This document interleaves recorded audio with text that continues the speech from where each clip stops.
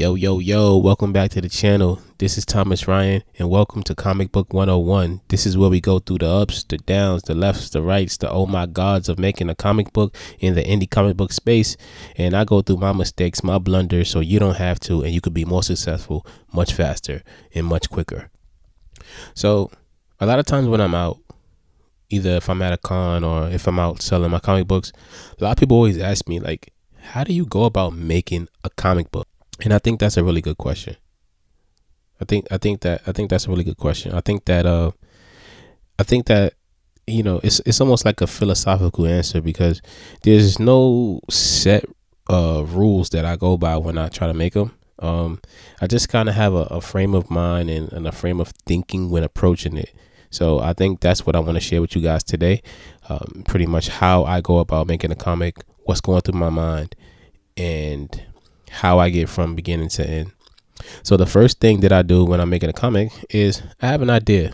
I start with an idea, and ideas are weird because ideas that I get usually when I'm not doing the thing. So they come when I'm not doing the actual thing. So if I'm sitting there and I say, okay, let me write a comic book script, I'll sit there for hours and probably not have anything. But if I don't know, washing dishes, or if I'm outside somewhere, if I'm in a class, if I'm somewhere totally not comic related, I'll get hit with an idea. And I think because a lot of the stories that I write, they stem from life itself, and I got kind of a twisted mind where I could just think of something and kind of twist it in a way to make it funny or interesting, that something will happen and I'll be like, it'd be really funny if this happened like this, and I'm like, I should make a comic about that. And then that's usually where it starts. From there, from that point, I'm just writing in prose. So writing in prose means you're not really writing. I'm not writing a comic script. What I'm writing is I'm just writing. I'm getting stuff on paper. That's usually the first step. Sometimes that's 10 pages. Sometimes it's 5 pages. Sometimes it's 20 pages, whatever. I write exactly what's going to happen in that story from beginning to end. And I write everything in painstaking detail. I mean, I write like every single detail of what happens in that story. I write it down, and I write it down, and I get it all on paper. And from there, I'm able to look at it and say, okay, let me see what I can add in. Let me see what I should take out from there. And, that's when the editing process starts. But yeah, it's usually just a glob of words on the page that I start with. And, I just take it from there. From there, I kind of like chisel it down and make it into something interesting, make it into something with structure. The process of writing, I'll probably write a first draft, which is kind of like, I call it a mud draft. The first draft is like a mud draft where, it's in format, but it's not really, presentable. Like I couldn't give it to somebody and say, hey, write this, but it's all about getting it down on paper. This is the main thing about writing a comic book and really approaching a story, is getting it down on paper, getting all of it down on paper. Because once you get it all down on paper, now you don't have to worry about writer's block, because you got it all down on paper. It's not like finished. It's not like in a pristine state where you can just like show it to the world, but it's out, it's done, it's out. So now all you have to do is put it together, and it's really, after that, it's about editing and really just like making it look pretty, making it sound pretty after that point. So getting it down on paper, getting it out is the most important step out of all of it.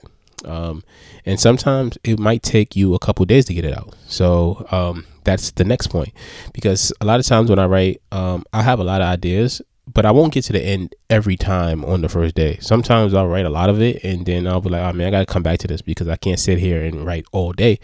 So that's where the discipline comes in now, because now it's like, okay, that means every day I get up until I'm done. I get up every day and I write it until it's done. So whether that's one page, whether that's a paragraph, whether that's a line, every day I write it until it's done. And that's how I get things complete. I don't take days off. Even if there's a day where I write a couple words, I write a sentence, I write like a line of dialogue. That might be all I get out. But every single day there's something that has to come out, and that is the surefire way that you complete something every single time. It's every day like clockwork. It doesn't matter if that means like if you have to be to work at 10, then every day at 8 I'm up. You know, every day at 8 you're up and you're writing.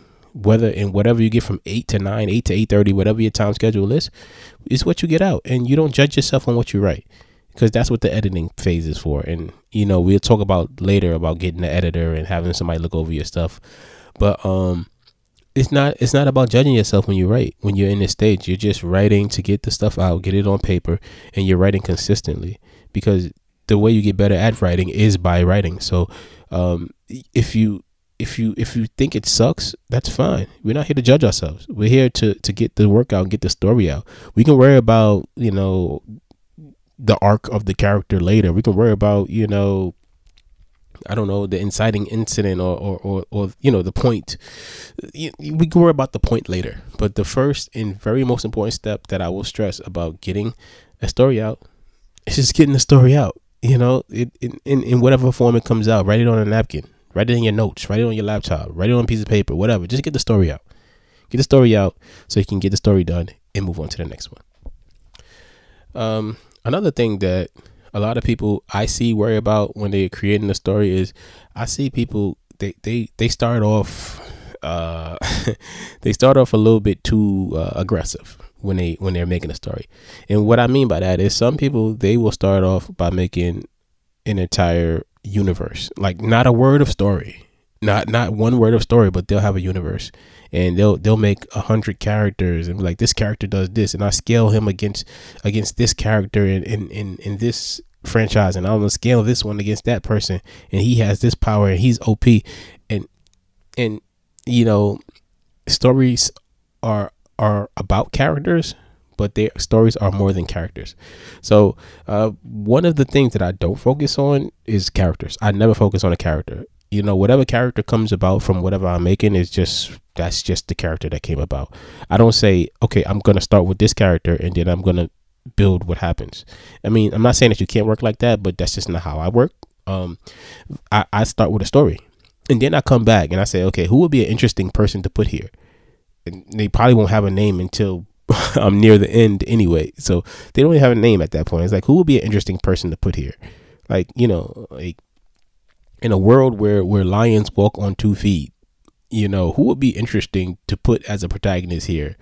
Like, you know, a gazelle that walks on all fours, but can talk, but has a jetpack. Just, you know, and then it's just, you know, it just comes naturally, and then, you know, by osmosis you have a character, and you can build off of that. But I always start with the story. I always start with the setting in the world, and then I place somebody in that world that I think would be crazy interesting to see things from their perspective, and then from there, that's how I build the character into the story. But I build the character into the story. I don't build the story around the character, if that makes any sense, because sometimes I don't even determine the genre of the story until I'm like almost done. I write what I think is enjoyable, and I write what is enjoyable to me.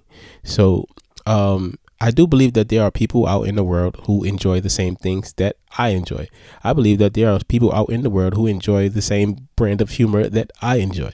So therefore, I write the things that I find interesting. I write the things that I feel that I would want to read, because that's me, and everyone is invited. I think a lot of times people get caught in a trap of saying, I'm going to write what's cool. So I'm going to write a superhero story because superheroes are cool right now, and everybody loves superheroes, so I'm going to make a superhero story.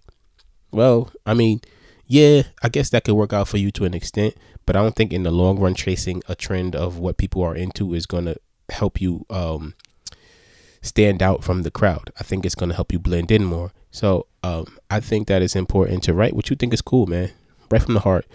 And one other point that I'll make about writing that I find very important is that when I write at times, there's some stuff that I write and I'll finish writing it and I'll feel so embarrassed. I will feel completely embarrassed about what I wrote, and I'll kind of almost feel weird about it, because it came from such a real place that it that's the good stuff, if that makes any sense. That's the good stuff, because it came from such a real place. Like, I'll give it to somebody to read it and I'm like almost like cringing, because I'm like, man, this is like, man, like I you know. So if you ever have that feeling when writing, then that's perfectly normal, and that's how you know you're into something good, and that's how you know you wrote from the heart and from a real place. Because if you feel it, you know, that's how you know it came from a real place.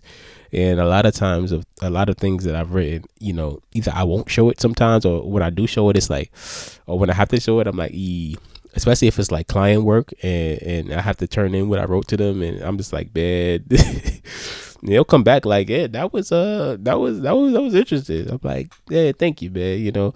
But like I said, we're not here to judge. We don't judge ourselves, but we write from the heart. So if you feel what you're writing, that's just a surefire way of knowing that it's probably something very good, because if you feel it, then someone else will likely feel it as well. Another important point when writing a comic book, something that I keep in mind, and this is just my mindset, is that, listen, I truly feel that if I write a comic book and I can tell myself with all honesty, with no doubt in myself, that if nobody would ever read this comic book, if I put this comic book out and not one person in the world knows that I wrote it, if not one person in the world reads it, I will be happy that I wrote this story. And I think that's a very important mindset to have, because you don't want to become dependent. Okay, you don't want to become dependent on the reaction of others when it comes to your work. You want to have some type of joy. It's hard to create when you're creating through someone else's lens, right? You want to create something that you feel, something that you believe in, something that really moves you, because, you know, in the indie space, it's sometimes you can feel really unnoticed, and that can be very discouraging at times, to feel like, well, man, I put this effort in for these people or for the world, and the world kind of doesn't really care too much about what I did. So write from the heart and really do it for you. Do it because you love it. Do it because you enjoy it. I know it sounds cliche when somebody says that, but it's honestly true, because you put yourself in a protective position almost when you work like that. When you work like, listen, I'm making this stuff for me because I enjoy making this stuff. And if nobody likes it, if nobody wants to read it, if nobody ever cares about it, I care about it, and it means something to me, you know. And I think that's very important, because compared to the flip side of, I'm doing something, like, if I'm doing something that nobody cares about, including me, and I'm doing it, then that seems like a million times worse than me doing something that I actually care about, you know, and nobody else caring about. At least I care, you know, at least foundationally I care, and I enjoyed it, and I wanted to put this together. And the last part of what goes through my mind when I'm creating a comic book is be bold, you know, be courageous. You know, a lot of times people are worried about saying the wrong thing, about being canceled, being shunned by other people.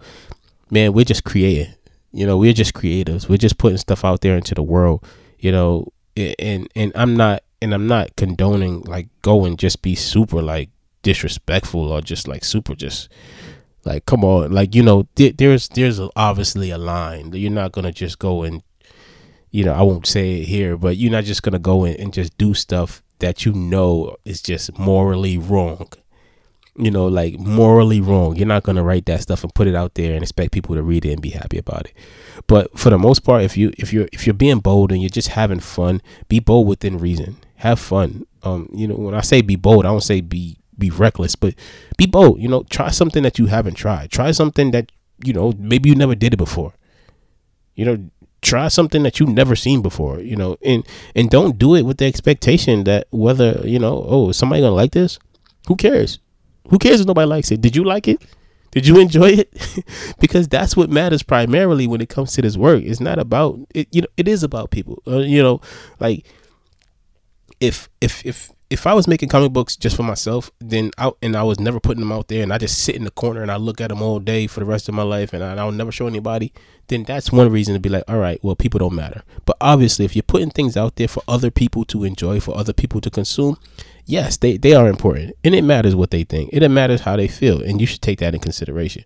But I'm not saying not to. All I'm saying is, don't let that be the crutch. Don't let that be the wall or the barrier to stop you from creating something that you really want to create. Don't not create something because you feel like people are gonna not like it, or people are not going to like you because you made it. You wanted to make it. That's what creativity is about. You know, there may be 100 million people in the world that do not like your stuff, but maybe you and 10 just love your stuff, and you should be happy with that. Set realistic expectations for yourself, and really just, go out there and have fun with your stuff, man. I think that at its core, having fun and enjoying and smiling while you're writing and putting something together is a very important piece to the puzzle. So I hope that you can find that in whatever it is that you create. So I'd like to thank you guys for tuning in. If I gave you some valuable nuggets today, definitely consider subscribing, consider leaving me a comment, leaving me a like, doing all that stuff that the algorithm likes to help me get out to more people and show more people my stuff, and help more indie creators out there. So thank you very much, and I cannot wait to see you in the next episode. Peace.